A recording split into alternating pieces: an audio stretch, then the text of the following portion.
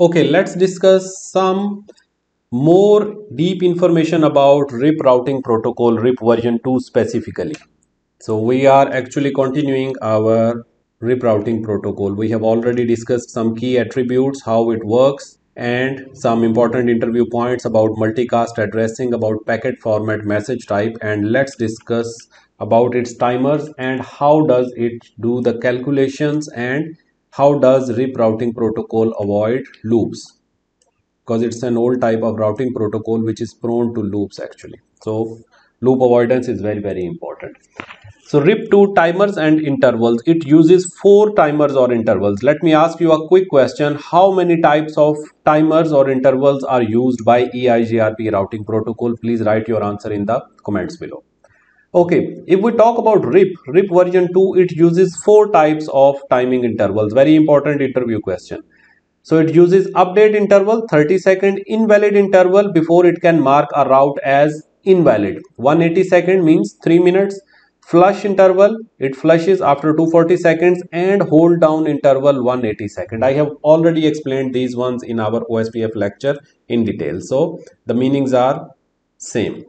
Okay, another thing, how does it do the metric calculation? Means how does it decide that okay, which side or which hop to take next to reach to the destination. Let's say we have to send a message from A to B and there are multiple ways to reach. Let's say there is this way and then there is one router, another way, then another way with 3 routers. So 1, 2, 3, 4, 5, 6. So there are 3 paths between A and B. We want to send a message from A up to B. How to send? There are 3 ways to send. One way is to send from here, another way from here, another one from here.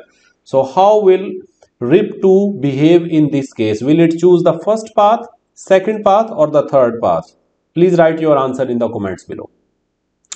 Let me explain. So it will choose very straightforward. We don't have to do any complex calculations like OSPF or EIGRP. Very simple. It will simply see that where are the less number of hops. So definitely this middle path has only one router. So it will choose this path.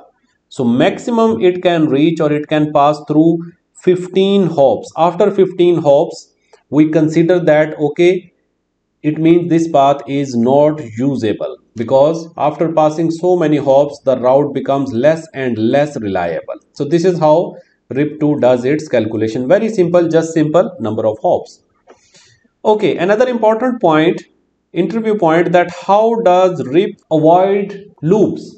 So RIP has multiple methods, mainly 4 methods to avoid the loops. When they were designing the RIP routing protocol, RIP version 2, then they have placed these parameters, these techniques inside the RIP routing protocol so that we can avoid the loops. First one is called as split horizon. Split horizon means that the router may not advertise a route back to its neighbor from which it was learned. Let's say A has sent a route to B.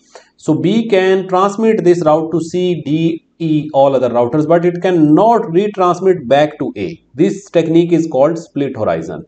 Because if it re-advertises, it means A will again re-advertise to B, B will send back to A again, so it will be a loop.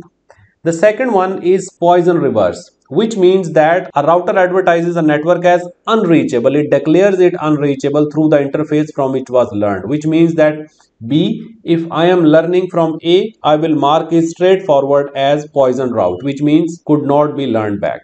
Okay, another one is it uses triggered updates. If a metric is changed, then it does not wait for its timer, like these kind of timers. So it does not wait that okay, next interval will come and then I will send the update, because before that might be 10 times it has changed. So it sends the flash updates or triggered updates that okay, the timer I had to send, sorry guys, I had to send you the information after 30 seconds, after 60 seconds or 90 whatever, but I am sending you this new information because something has changed in the network. Let's say a router has 2 networks connected with it and it has a neighbor B from A to B.